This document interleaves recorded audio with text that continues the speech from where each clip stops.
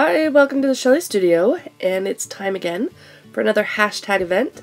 This one is hashtag Love Winter Art, and today is my watercolor day, so we are doing a winter landscape in watercolor. So I am going to be applying the colors and drying in between each color because I don't want them to bleed very much. So, and this is just a quick little painting. So there the yellow's done, and I'm blotting it because there was too many puddles. I always end up with too much water. And I'm sorry I sound like this, I have a cold, so we get what we get. So I did dry the yellow, and now we're going to apply some red. Make it look like a fiery sunset, I guess. So anyway, for the hashtag event, this is sponsored by the Creative Arts Collaboration Group, a really fun group of artists, and they plan hashtags about every month, and I try to join. I sign up for so many things, I end up with a little too much to do, but I think I've gotten enough. I've almost done one for every day for this hashtag event. It goes from the 16th through the 20th, and I should have one up every day. I'm not sure that I have that many yet, but I plan on it. So here I'm adding blue. I did make sure that red and the yellow was dry. I didn't want green. You're still getting get a little tinge of green, but it does help if those other colors are completely dry to eliminate getting brown and green and colors that you might not want. And there, I dried it again.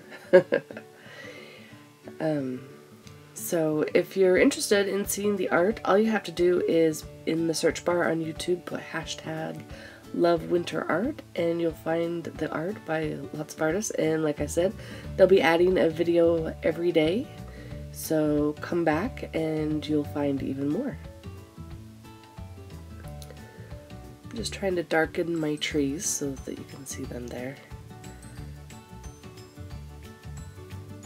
And I'll put one over on the side to balance my landscape a little bit. I try to put splatters, and that brush doesn't splatter. So I make my own splatters. Well, I just put dots basically.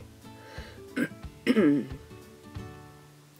not very good at controlled splattering anyway. But I really wanted that kind of splattery look, so I just added myself.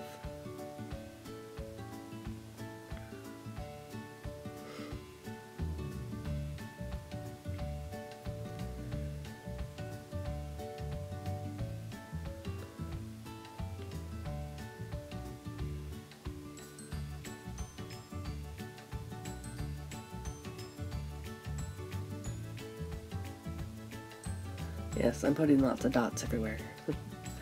But I like how this turns out, I really do. And I was surprised how quickly this went. I mean, not counting the drying time in between, which was long.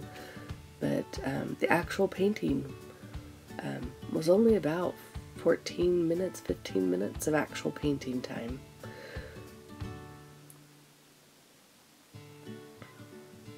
And I've sped this up double time, so it's about a 7-minute video.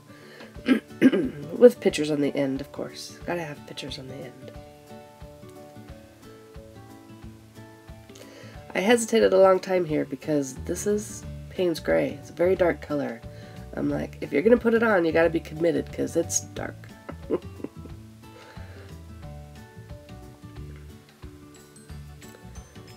So I'm drying that off, and I just cut that out. And then we're adding kind of a blue-gray mixture kind of down there so the black doesn't look quite as harsh. And then more splatters. And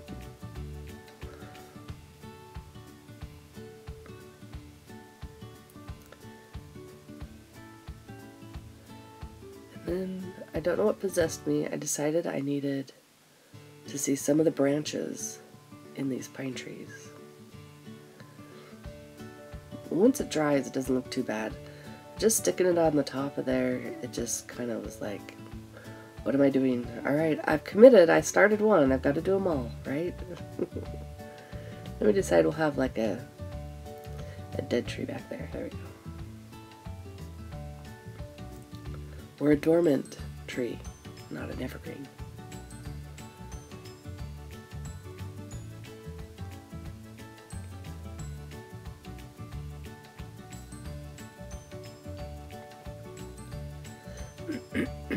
Excuse me. Alright, so we let that dry, and it does fade quite a bit, so it's not so bad. And now the unveiling. See how quick that little painting was? That was a quick painting. But I love it. I think I might have to make copies of this and make it my Christmas card this year. It's an odd size because I just used a scrap piece of watercolor paper.